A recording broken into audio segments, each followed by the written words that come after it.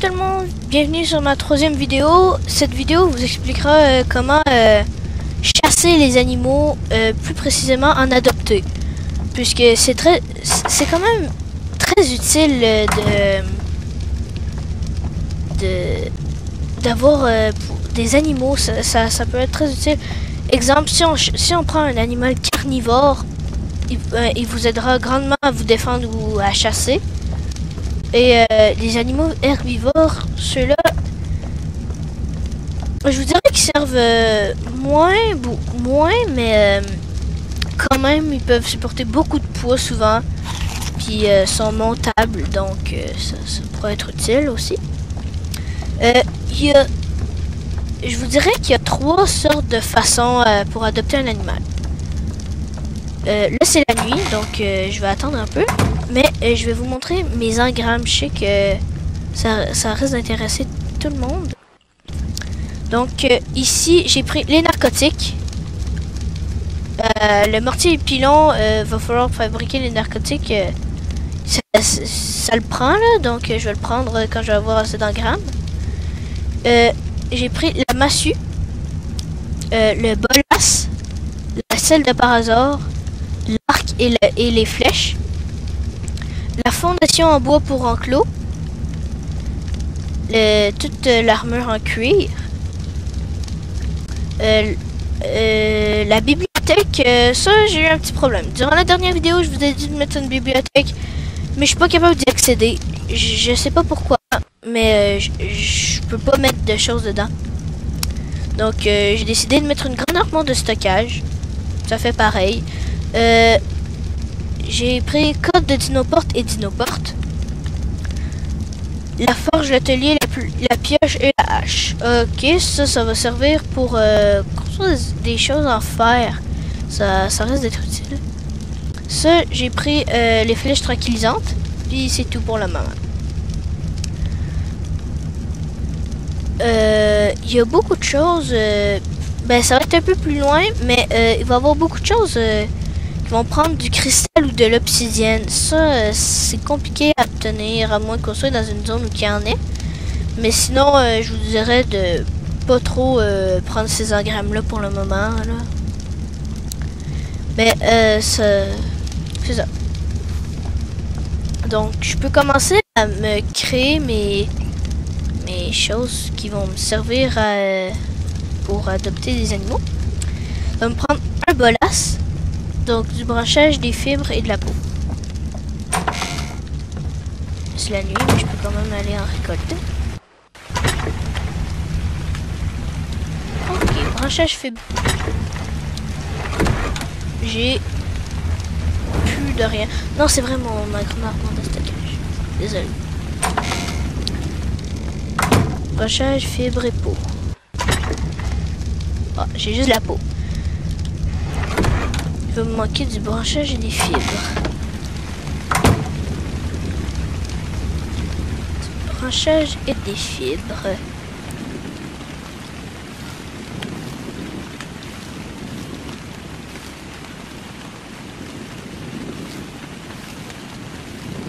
Ok, et du branchage.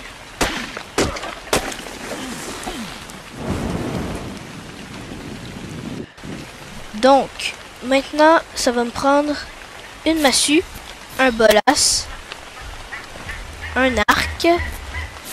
Ça me prend des fibres et du bois.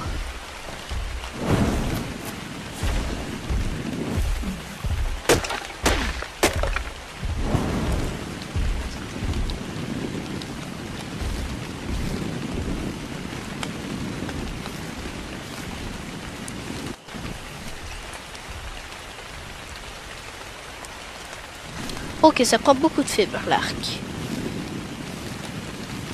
Donc, n'hésitez pas à en ramasser beaucoup, là.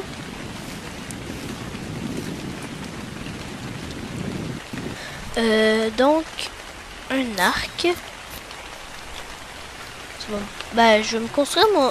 Non, je vais construire mon armure en cuir plus tard, là, j'ai pas beaucoup de peau. Ça va me prendre un mortier, un pilon. Que ben j'ai pas assez d'engrammes pour le moment, mais je peux commencer à ramasser les matériaux. Je crois que ça prenait de la pierre, beaucoup de pierre et de la peau. Donc il va falloir que j'aille chasser. Je vais vous montrer comment fonctionne un ravitaillement.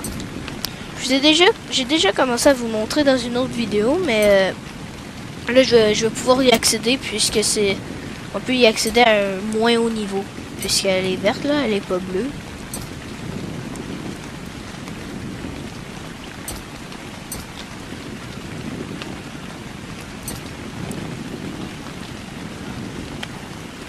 Et aussi, selon l'animal que vous apprivoisez, il va falloir de ce qu'il mange. Si vous apprivoisez un animal carnivore, il va vous falloir de la viande. Des fois, ça dit qu'il est piscivore, ça veut dire qu'il mange, du poisson. Et herbivore, vous avez besoin d'y donner des fruits.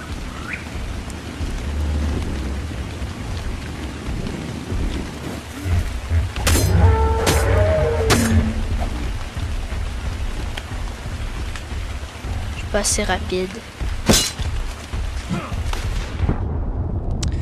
Donc, comme je vous expliquais dans une autre vidéo, il faut toujours se prévoir des lances d'avance. Là, j'ai oublié et on voit ce que ça a donné. J'ai plus rien pour me défendre.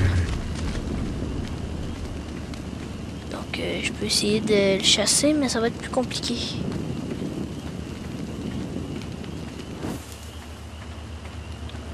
Je vais aller chercher le ravitaillement à la place. Des fois, on obtient des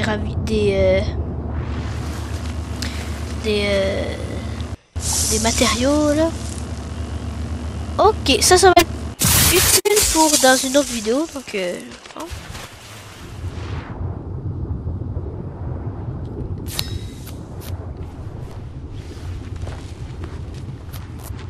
Au cas où que ce soit un animal piscivore.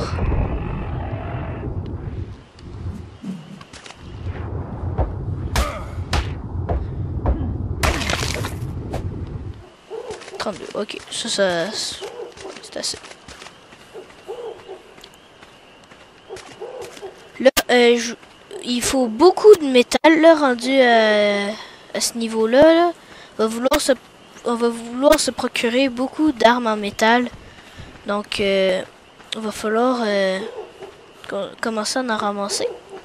Là, en plus, il faut que je monte de niveau. Donc, c'est exactement le bon moment pour en ramasser.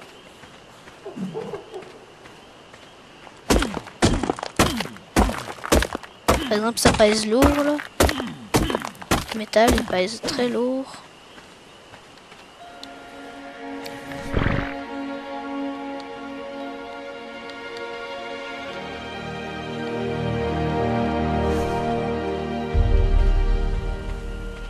Je vais juste marcher plus lentement. De toute façon, on peut prendre tout notre temps là. Ça va pas nuire à quelque chose.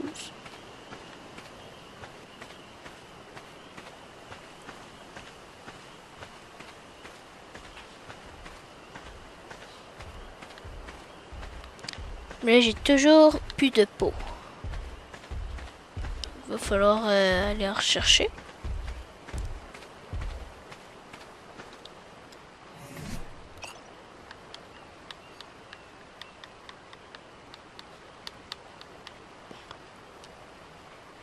Donc, des fibres.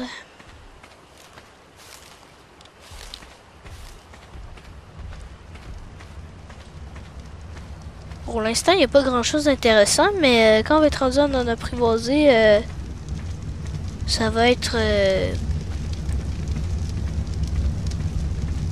utile.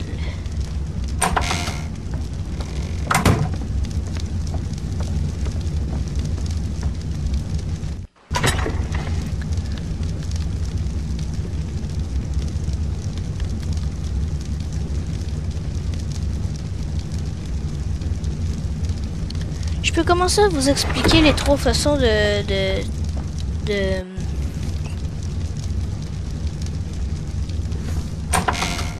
d'apprivoiser un animal.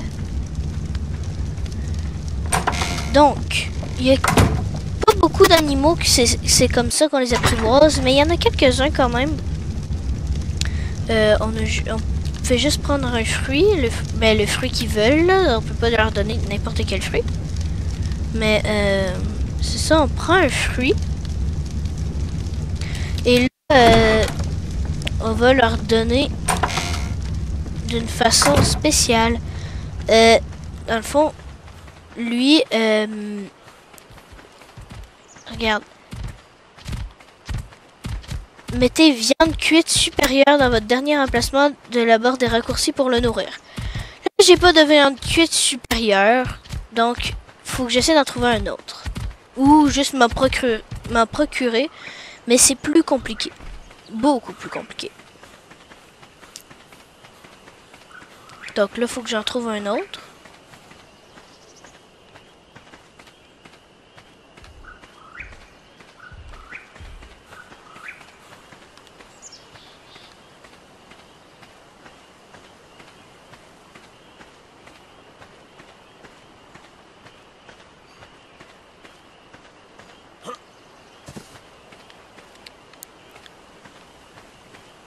Donc là, pour l'instant, je vois pas d'autres mush-ups.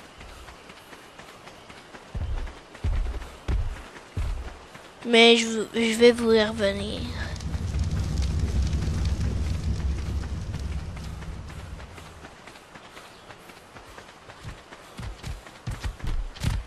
Oh non, je vais essayer d'en trouver un pour vous.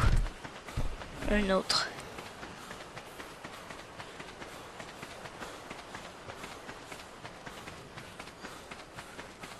Ça risque de prendre un bout de temps, par exemple.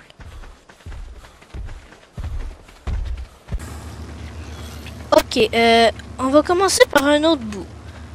Là, ces petits animaux-là, carnivores, sont très faciles à apprivoiser, puis ils vont être d'une grande aide pour pouvoir chasser.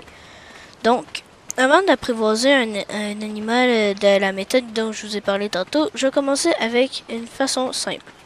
Il donne des coups de poing, et il risque de s'assommer un jour. Ça se pourrait qu'il vous morde là, mais ça pourrait pas être fatal. Assurez-vous d'avoir de ce qu'il veut avant. Donc lui c'est un animal carnivore, il va vouloir de la viande.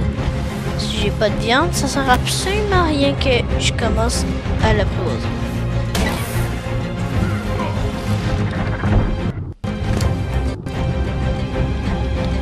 Là j'ai eu de la chance, j'ai de la viande. Ça c'est un animal facile à apprivoiser parce qu'on n'a pas besoin de vraiment de matériaux, on n'a pas besoin de... Vous comprenez, on n'a pas besoin d'outils pour pouvoir l'assommer ou... juste les poings et la viande, c'est assez fait. Donc, pour lui, c'est facile à apprivoiser. Puis en plus, il va nous aider à récolter de la peau.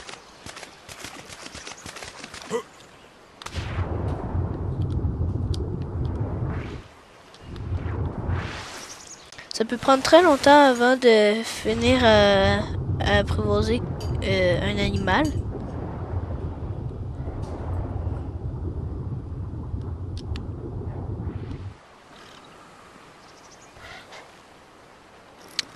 Donc là, il perd de la vie parce qu'il est dans l'eau. Ça, faut éviter ça. Il risque de mourir. Ah non, j'ai réussi à l'apprivoiser avant. Donc, faut pas prendre trop de temps à lui donner un nom. Là, ça sort pas grand-chose. Puis, donc là, il aurait pu mourir carrément si je l'aurais laissé en dessous de l'eau. Un peu plus longtemps. Donc, pas la peine d'y donner un nom.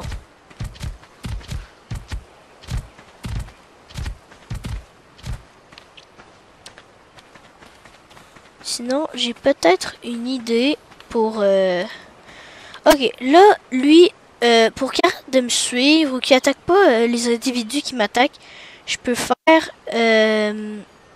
statut, attaquer votre cible, fuite passive ou neutre, ou juste une seconde.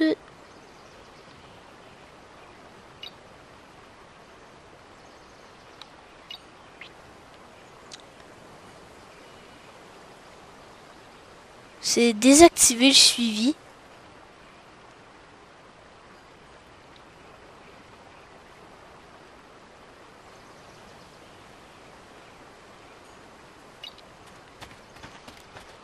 Donc là, il me suit plus. Là, il s'en va, mais j'ai désactivé son mode un peu, on peut dire, le suivi. Donc, il va arrêter de me suivre et attendre là.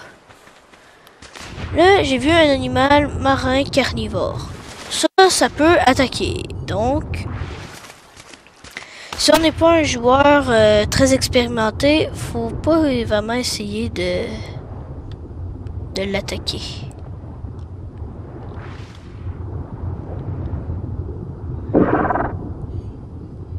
Mettez de la nourriture dans votre dernier emplacement. Je crois que c'est de la viande, lui, qui veut. Voilà. Là, faut le suivre jusqu'à temps qu'il ait plus faim. C'est comme le mosh-up que je vous parlais tantôt.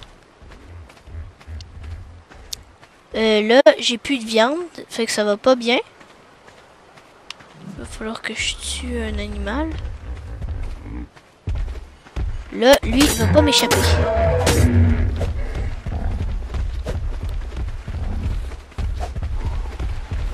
Il a beau courir, je suis un peu plus rapide que lui.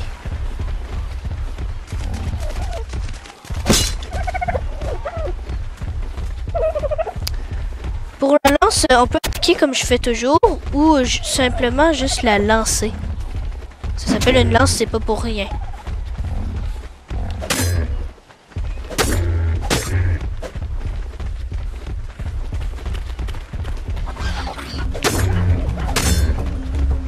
Mais les parasaures, ça court très vite, c'est pas un animal à toujours attaquer.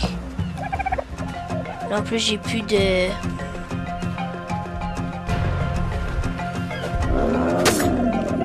Voilà, j'ai réussi.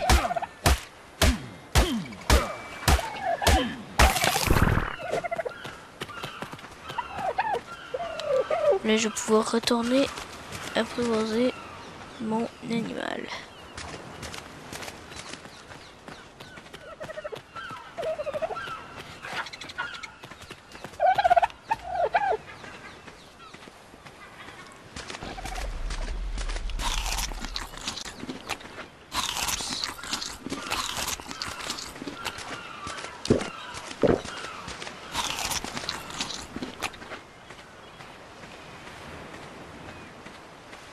Donc là-bas, c'est soit un mégalodon ou je sais pas si ça existe un autre requin qu'un mégalodon.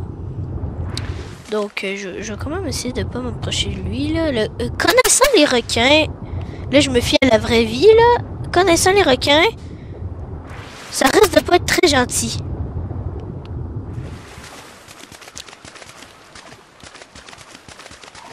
Là, faut l'empêcher un peu de s'enfuir là, mais c'est compliqué. Ouais, là, je peux pas vraiment le suivre dans la mer, là. C'est très dangereux. Juste attendre.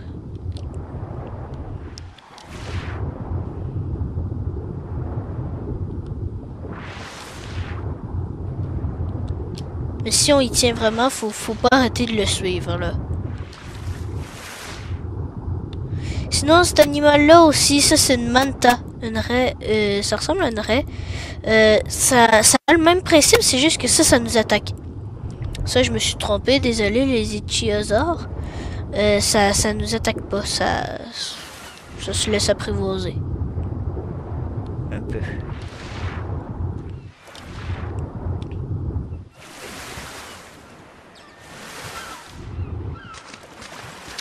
Je vais prendre celui-là, c'est un autre. Là.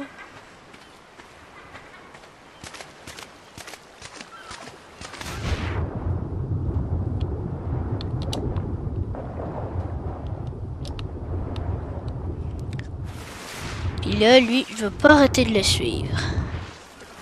Parce que sinon, l'autre, il s'en allait, là, ça... Là, c'est écrit, attendez jusqu'à ce qu'il ait de nouveau faim. Ça pourrait prendre longtemps, ou au contraire, ça pourrait réarriver tout de suite.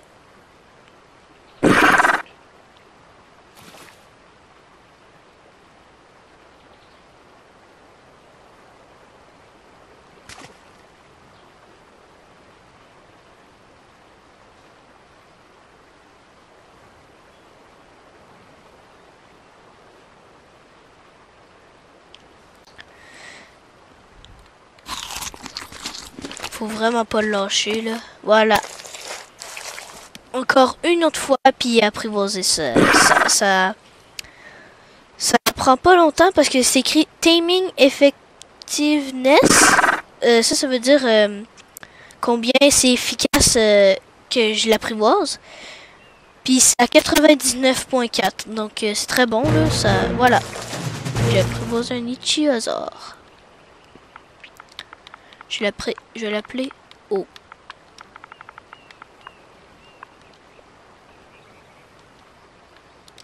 Voilà.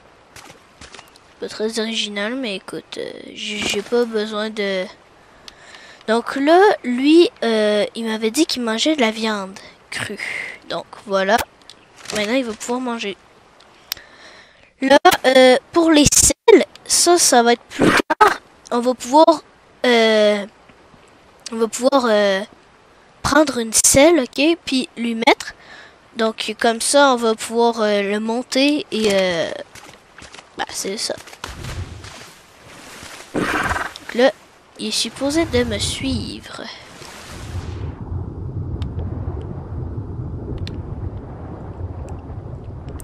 Ça, c'est parfait. Donc voilà, maintenant vous savez comment apprivoiser un animal sans lui faire de mal.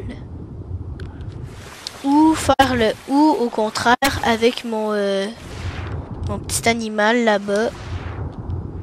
Ça lui fait un peu mal, mais c'est moins pire que l'autre méthode. Il va carrément falloir le tuer à moitié. Soit avec une massue, soit avec des fléchettes tranquillisantes, mais je reviens avec ça tantôt.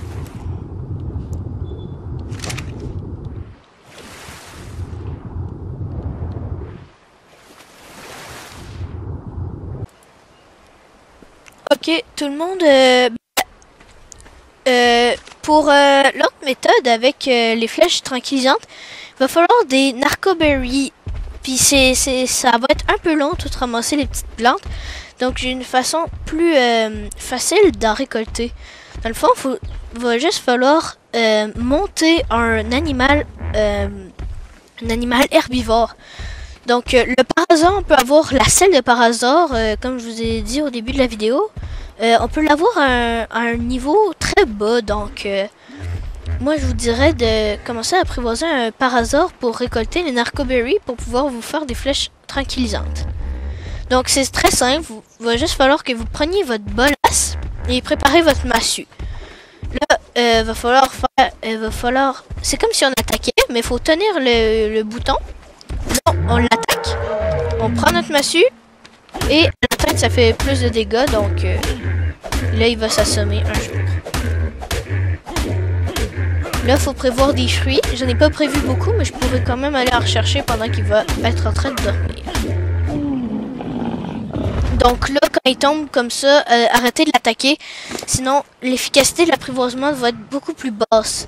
Là, on leur met leurs fruits, ou leur... tout dépendant de ce qu'ils mangent.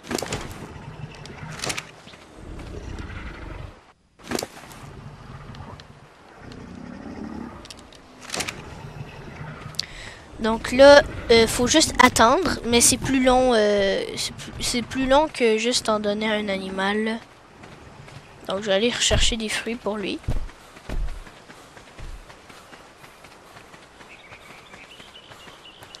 Aussi, vos dilophosaures, c'est utile d'en apprivoiser quand même une petite meute. Donc après ça, on va pouvoir chasser des animaux pour récolter de la peau. Ça va vous permettre de faire des selles.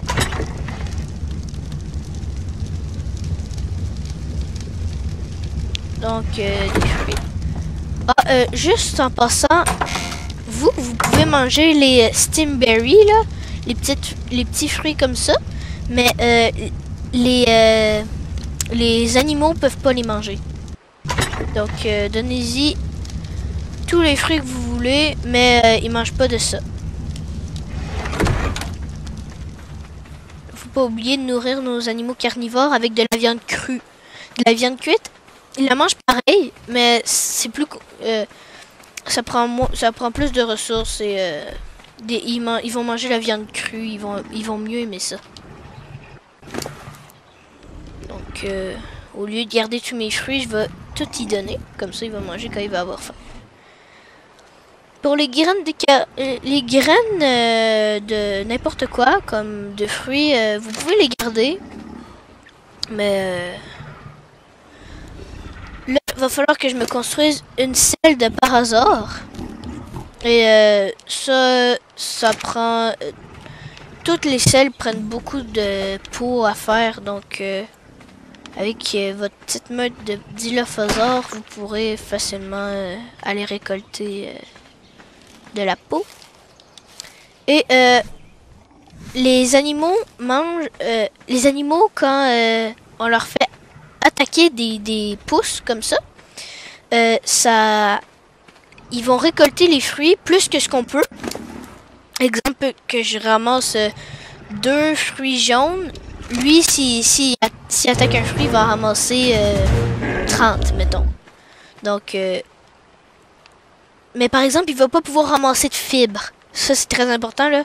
Il va en falloir beaucoup des fibres plus tard. Donc, ben, pas nécessairement plus tard, mais c'est quand même... Il faut quand même des fibres souvent et... c'est ça. En plus, mes animaux, là, mes animaux carnivores, ils vont manquer de...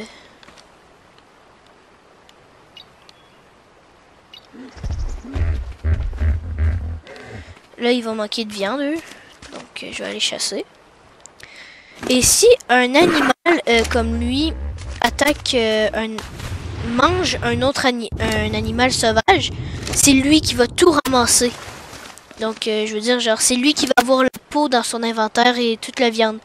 Donc, après ça, il va falloir aller la rechercher. Là, il faut qu'ils me suivent. Aussi, vos animaux, vous pouvez les améliorer. Eux, ils s'améliorent pas tout seuls. Là, il faut vraiment que vous les améliorez dans leur inventaire. Donc, moi, je crois que ce qui est important, c'est l'attaque et la vie, là, pour un sauvage qui chasse. Donc là, je m'en vais chercher des animaux. Donc là, vous voyez, je n'ai juste qu'à attaquer un animal, exemple dodo, comme ça, l'attaque. Et lui va tout de suite l'attaquer et le manger. Donc, vous comprenez. Faut pas le faire attaquer trop de choses parce que lui aussi peut mourir, mais comme je vous expliquais, c'est lui qui ramasse tout. Donc, après ça, je peux tout simplement ramasser ce qu'il a obtenu.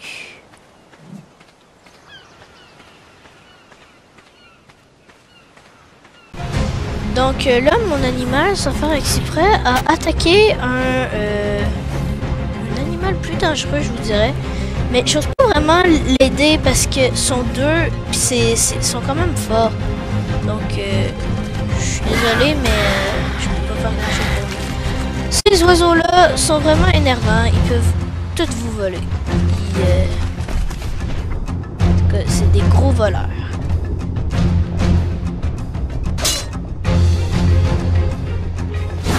Je devrais pas m'approcher du mégalodon.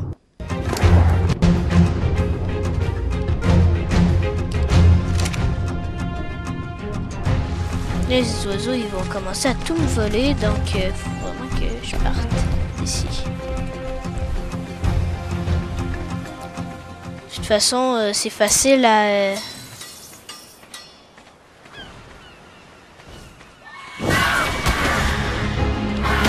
Ok, là je commence à être écœuré un peu. Voilà.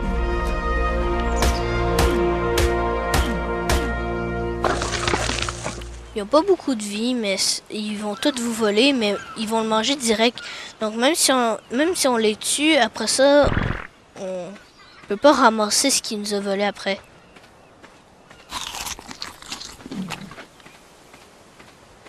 Donc je vais tuer des animaux plus basiques un peu. Là, si vous avez commencé à vous améliorer en vitesse, on peut commencer à attaquer des animaux qui sont plus rapides. C'est quand même assez facile là, mais juste il faut vraiment s'améliorer là-dedans.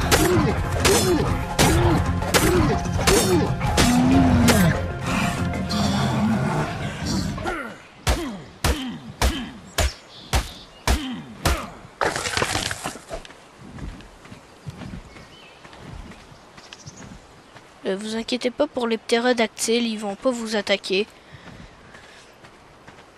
Ça, c'est pas dangereux. Donc là, je vais m'améliorer en énergie. Et là, j'avais dit qu'il me fallait un mortier et un pilon. Donc voilà. Grenade fumigène.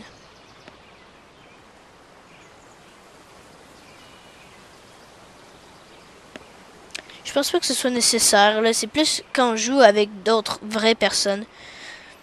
Donc, moi, contre les animaux, ce sera pas très utile, mettons. Ça va pas m'aider beaucoup.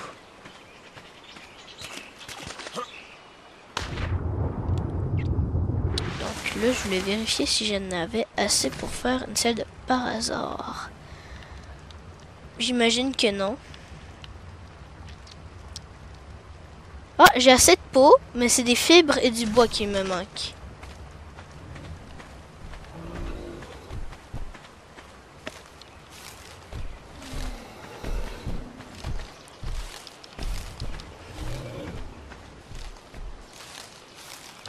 Là, je suis fâchée un peu aussi parce que les oiseaux là-bas, ils m'ont volé mes graines de carottes. Et des carottes, ça se trouve pas. Faut juste les faire, on peut juste les faire pousser. Donc, ça me rend un peu fâché, ouais. C'est plate un peu. On pourrait aussi en apprivoiser un oiseau de même, là. Ça se fait apprivoiser ça, mais je pense pas que c'est nécessaire, là. À part qu'ils vont pas vous attaquer parce qu'ils vont être dans votre équipe, il va pas servir à grand chose. Donc, un parasaure. Ah, là, je l'ai amélioré en quelque chose. Et je sais pas trop quoi. Donc là, il y a une selle.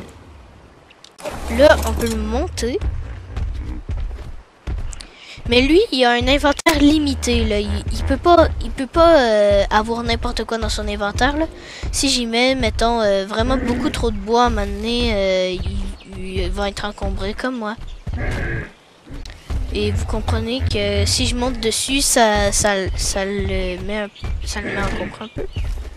Donc vous voyez, ça donne beaucoup plus de ressources quand on attaque des plantes là, avec un animal herbivore. Et avec un animal carnivore, j'ai l'impression que c'est le contraire. Ça donne plus de ressources comme viande, peau, etc.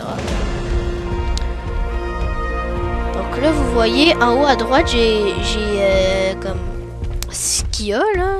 Mettons son poids, sa viande et tout. Là, son poids, il est déjà quand même assez élevé. Là, il faut que je me construise un mortier et un pilon pour pouvoir faire mes flèches tranquillisantes. Où est-il? Donc, il me faut de la pierre. Ouais, c'est vrai, je l'ai mis dans mon coffre.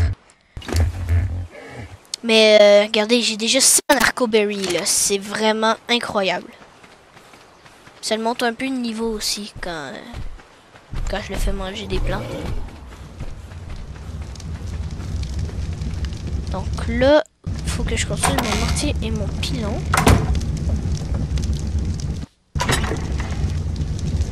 Donc ma pierre, j'en ai juste assez.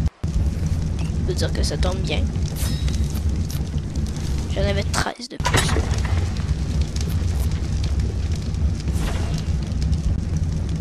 Donc aussi ça prend de la viande avariée. Mais ça prend 5 narcoberries et une viande avariée pour faire un narcotique. Donc ça prend plus de narcoberries.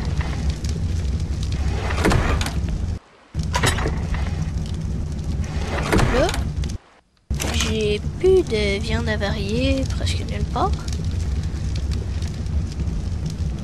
Donc, mais ce qu'on peut faire par exemple, je divise toute ma viande, comme ça il va être en petits paquets et il va périr plus vite. Donc là, s'il m'en manque.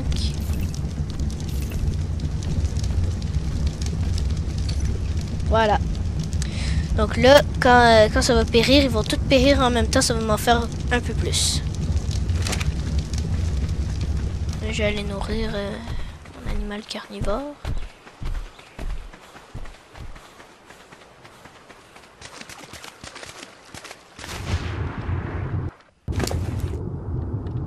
Lui, je pense qu'on peut le monter à partir d'un certain niveau, là. Je vais l'améliorer en vitesse. Donc, si je peux le monter, il va aller un peu plus vite. Ça va être mieux. Ah, je vais lui donner toute ma viande, là. Sinon, je saurais jamais où la mettre. Donc, tiens, mon cher. Il y a de la viande pour un bon bout de temps.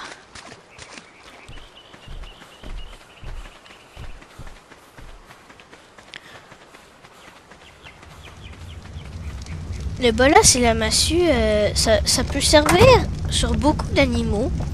Mais le bolas, il peut pas prendre tous les animaux, si vous voyez ce que je veux dire.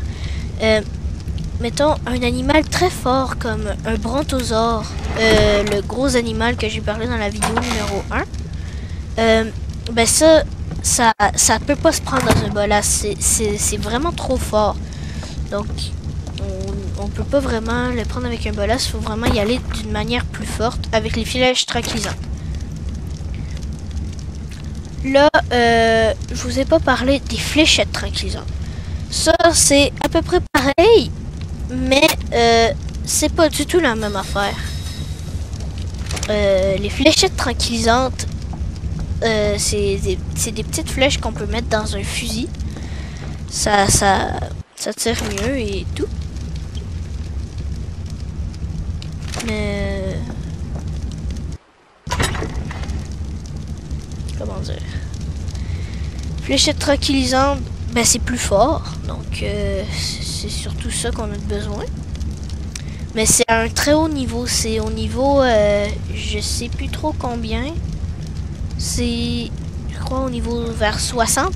Donc c'est vraiment haut là. Peut-être un peu moins. Je vais regarder. Donc le fusil, c'est au niveau 35. J'étais loin, mais bon. Donc il est au niveau 35. Oh non, ça c'est juste le fusil. Et les balles, donc vous pouvez pouvoir attaquer. Mais les fléchettes tranquillisantes sont vraiment un plus haut niveau là.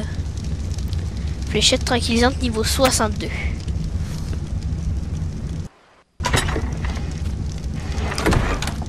Donc c'est ça, niveau 62. Donc faut s'en tenir à l'arc et les flèches tranquillisantes. Ou on pourrait prendre une arbalète. Ça c'est dans un niveau, donc je vais peut-être vous montrer avec l'arbalète là. Ça c'est plus efficace. Donc l'arbalète, ça prend les mêmes munitions, mais ça va me prendre un atelier. Donc l'atelier, c'est pas si compliqué que ça à fabriquer, ça prend juste 5 de fer. Et d'autres matériaux, mais bon. De la peau, du bois, de la pierre, j'ai vu. Qu'est-ce que ça me prenait d'autre? Ok, manque de la pierre, du bois et le fer, je vais venir rechercher tantôt. Donc, du bois et de la pierre.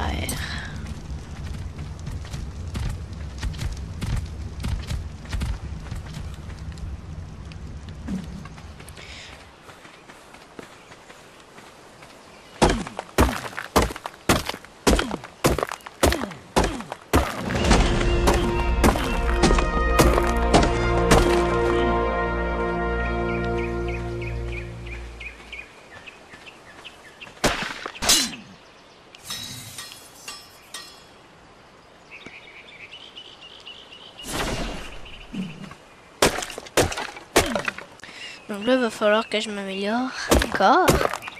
Et je vais avoir l'arbalète.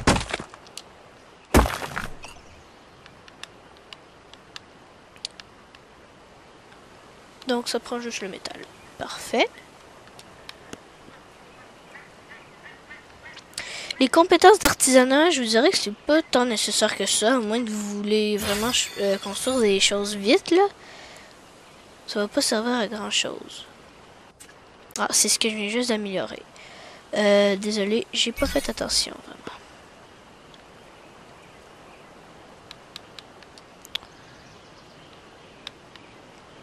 Un artefact, ok.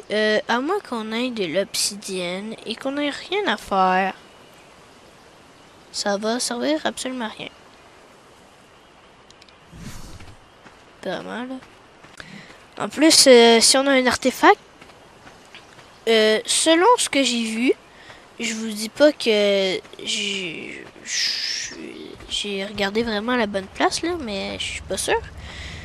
Mais il faudrait aller en dessous de la tour ou dans la tour, mettre l'artefact et ça va nous donner quelque chose. Je sais pas. Parce que ça, c'est un artefact qu'on peut construire. C'est pas un artefact qu'on trouve. Donc.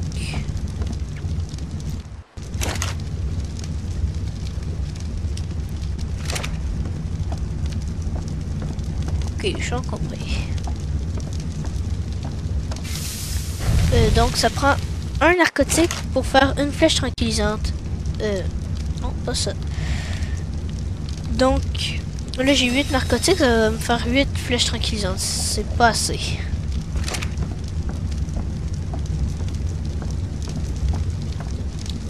Je vais le construire tout de suite, mon atelier. Parfait.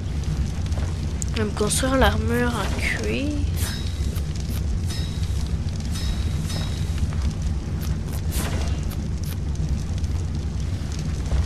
Ok, il va manquer des fibres pour de la peau. Ou les deux.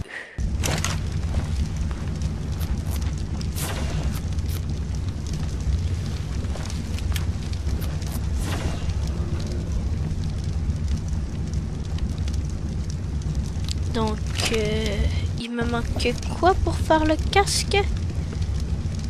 Ok, il manque la peau. La peau, c'est très en manque parce qu'on peut faire des selles. Mais en même temps, ça en prend beaucoup du fer pour, de la peau pour faire une selle.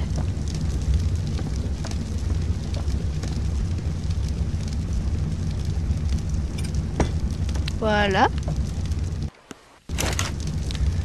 Donc, les seules choses en fer qu'on va pouvoir faire, ça va être ici. Donc,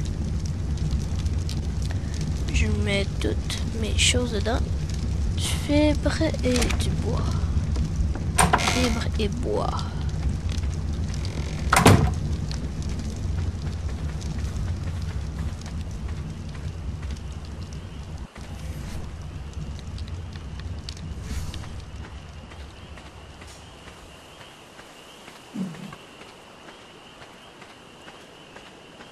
Fibre et bois, voilà.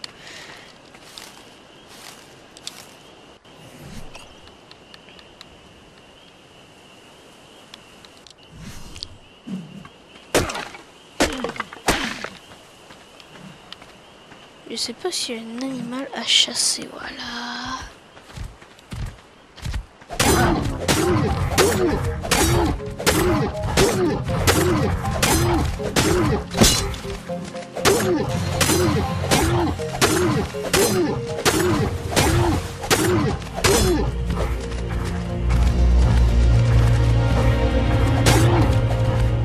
Je vois plus grand chose.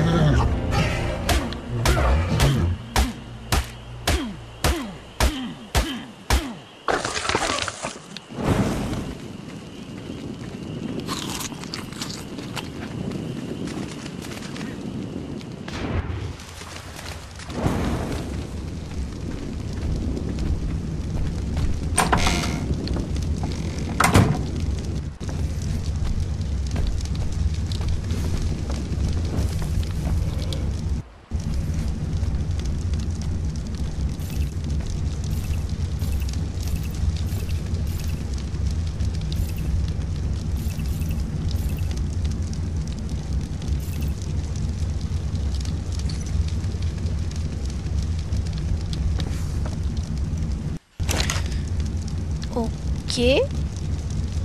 Ah ouais, ce serait bien que je mette mes vêtements sur mon corps et non dans mon inventaire.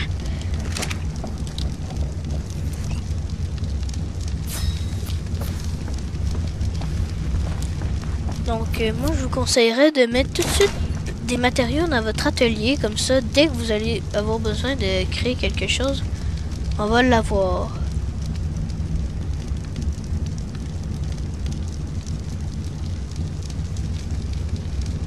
Bois, fibre. Ah, cette fibre.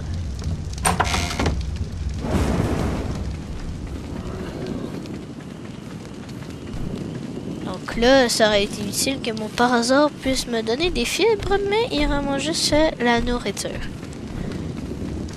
C'est fun, mais en même temps, ça, je suis obligée d'aller en rechercher des fibres.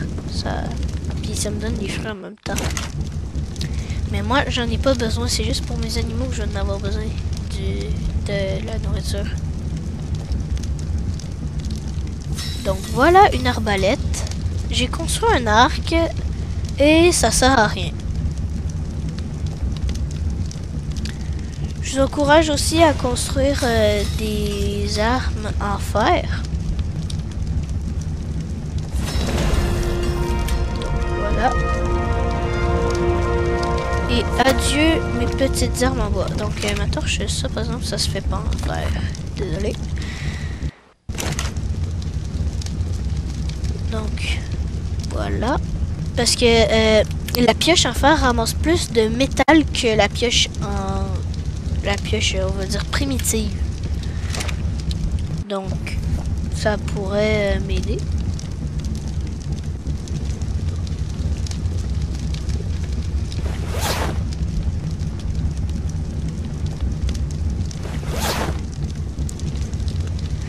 Les vêtements en cuir, non seulement ils servent de protection, mais ils protègent aussi contre le froid. Au lieu de garder tout le temps de la chaleur dans notre maison, on va seulement pouvoir avoir une armure en cuir.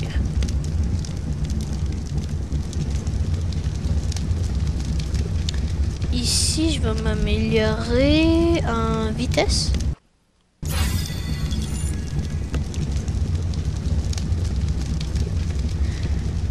Et qu'est-ce que j'ai au niveau 26? J'ai un bocal d'eau. Je vous dirais que c'est intéressant, mais j'ai pas de cristal. Puis du ciment, c'est compliqué à faire.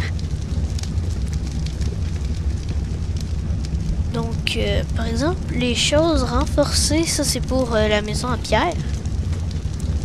Peut-être qu'un jour on pourra s'en construire une. Ou juste une cabane, ou carrément une autre maison à quelque part d'autre.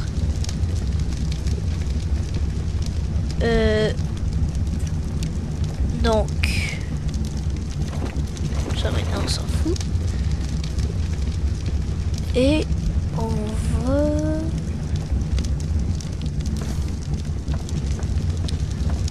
Bon. Je pourrais vous dire que ce coin-là, c'est un peu la poubelle.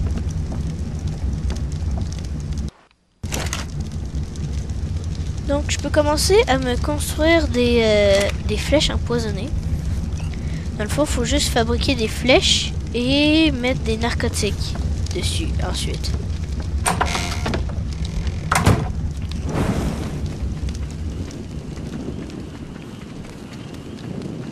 Là, en ce moment, j'ai dit que j'ai pas assez de viande avariée, mais quand on va plus vraiment apprivoiser des animaux, parce qu'on va en avoir beaucoup, on va dire que on va avoir beaucoup de viande avariée, parce qu'on va pas... Mon animal aussi peut avoir la viande avariée, c'est juste qu'il en mange pas. Donc j'ai 18, donc je vais en faire 18. 9, 10, 11, 12, 13, 14. Donc là maintenant j'ai 13 flèches.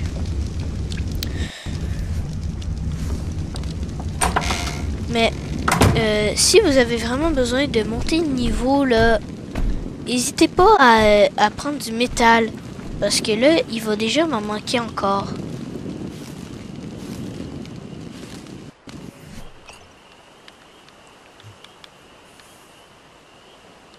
Du branchage aussi.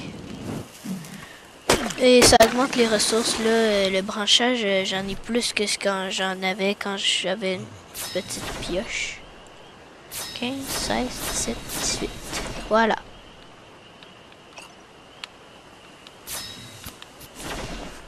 Ça c'est énervant parce que nos flèches sont dans le bas, mais on peut pas comme... Voilà.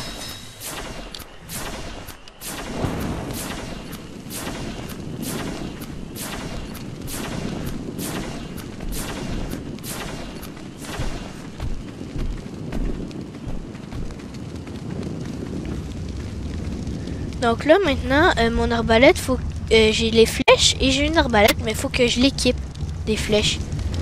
Et on peut recharger d'avance aussi, là. Ça y a aucun problème. Et l'arbalète peut se casser aussi. C'est comme tous les outils, là, ça peut se casser. C'est comme aussi les flèches, les flèches. L'arc.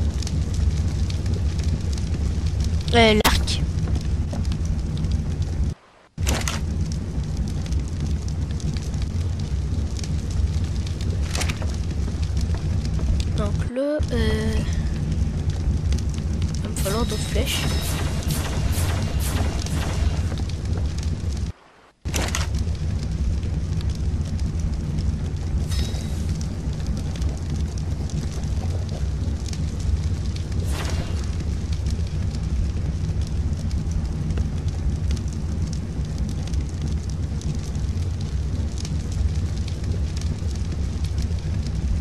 Là, faut juste que j'attende que ma viande soit périmée.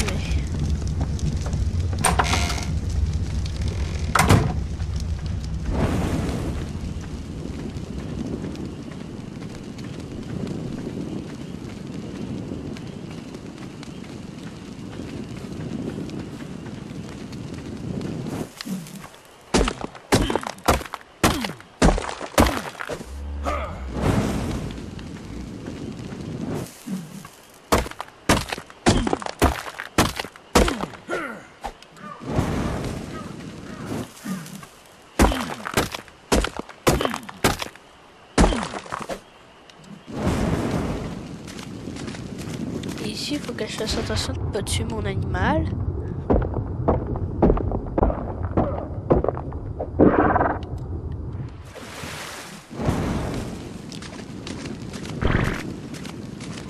Si je le tue, ça va rien faire, excepté le fait qu'il va perdre des vies.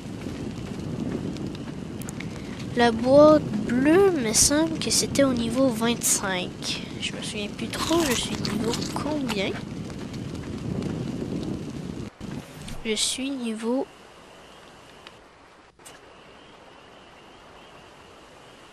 25, 26. Parfait. Ça tombe tellement bien.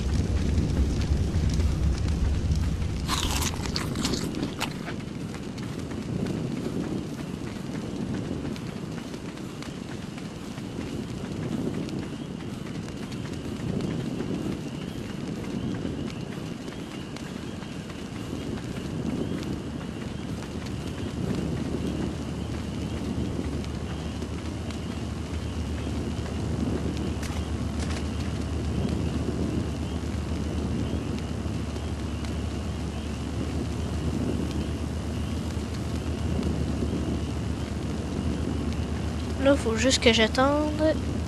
Mais c'est un peu long.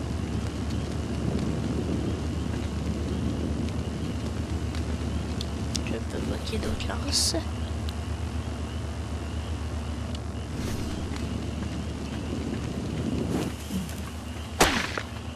Oh, je vois.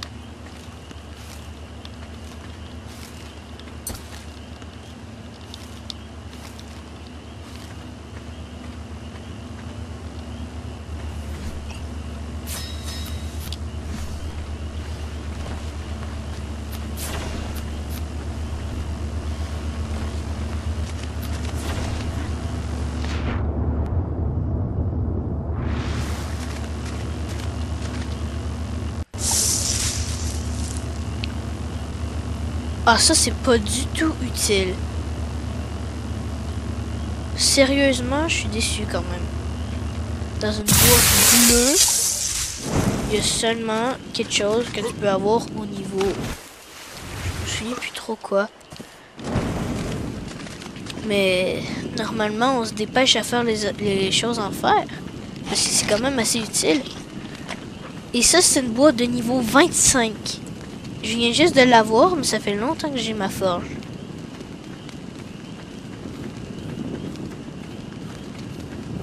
En plus, ce n'était qu'un engramme, là. Sinon, je l'aurais peut-être pris quand même au cas où. Là, c'était juste un engramme, là. Il aurait quand même fallu que je le fabrique. C'était pas très utile.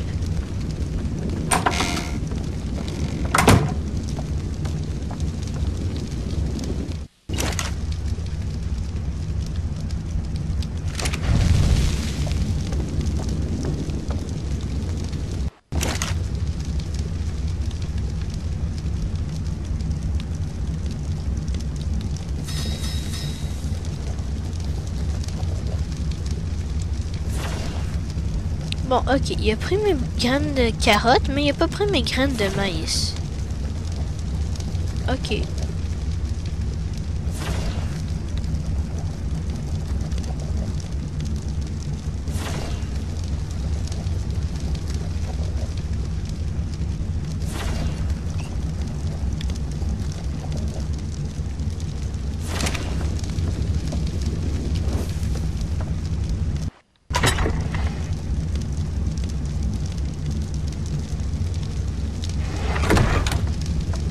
Branchage en neige.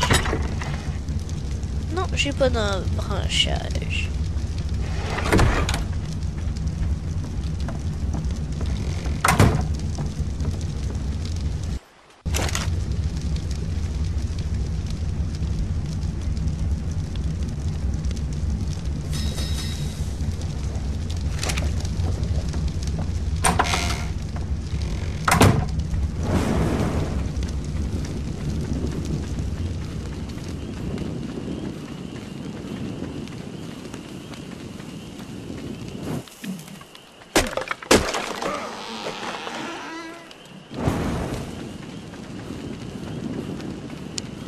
Là, ce serait utile d'avoir un animal carnivore qui va pouvoir m'aider à chasser sur Terre, plus utile qu'un dilophausaure.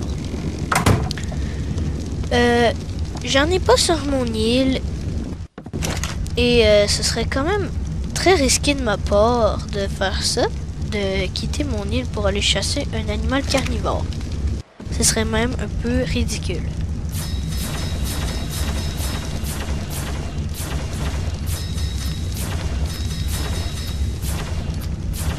Parce que franchement, les animaux carnivores, il en manque pas. Là, c'est juste étrange que j'en ai pas sur mon île.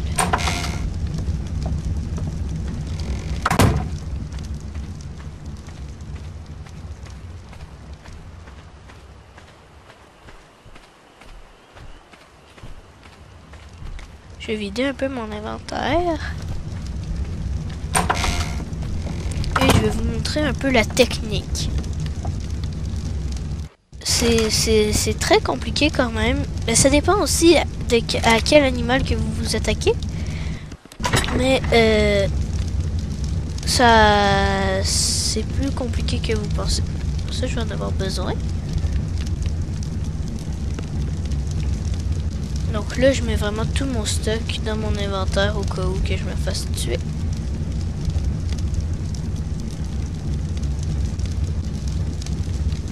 On n'est jamais trop prudent, comme on dit.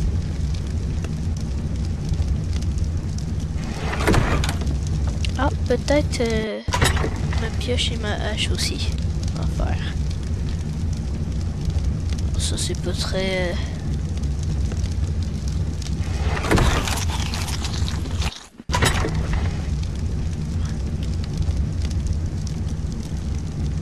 Ah, mon maïs aussi. Donc là, j'ai plus rien. Je suis léger, donc je vais pouvoir courir très facilement.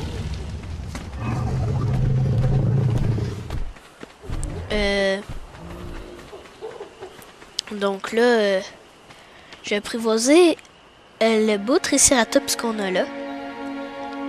On a vu comment il attaquait tantôt. On a vu sur mon petit animal. Donc, ah, cool! Mon parasaure m'a ramassé des carottes. Des graines de carottes. Donc, ça fait pour toutes les armes et tous les animaux plus gros que vous pouvez pas assommer avec une simple massue, sinon ils vont vous tuer. Ou qui peuvent pas rentrer dans un bolas. Admirer. Dans la tête, ça fait plus de dégâts que je pourrais vous dire. Donc là, il m'a assommé. Et c'est pas bon. Donc là, faut juste courir. Et comme vous pensez qu'il est assez loin, on commence à le chasser. Ah là, il bouge plus. Ah, il est coincé dans un arbre. Bon, là, j'ai de la chance, mais vous avez pu voir comment je me suis pris au début. Là, c'est simple. Il veut juste fuir. Ah, non, il m'attaque encore. Non, il veut fuir. Il est bizarre.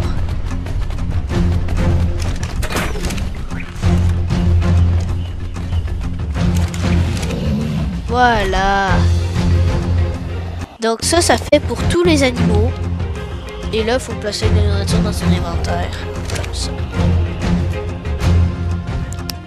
Après ça, on peut ramasser un peu les flèches, là. C'est juste qu'il n'y a plus de tranquillisant dessus.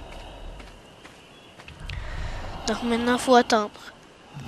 Et ça sera tout pour ma vidéo. Maintenant, vous savez comment apprivoiser un animal. Et avec le fusil et les fléchettes tranquillisantes, c'est exactement pareil. C'est la même méthode, c'est juste qu'on a un fusil, donc c'est plus long à recharger. Mais ça va prendre moins de balles avant de l'endormir. Donc, je vous laisse comme ça. Écrivez-moi dans les commentaires comment je pourrais m'améliorer. Ou si vous avez des idées de sujets ou que vous voulez que je vous apprenne.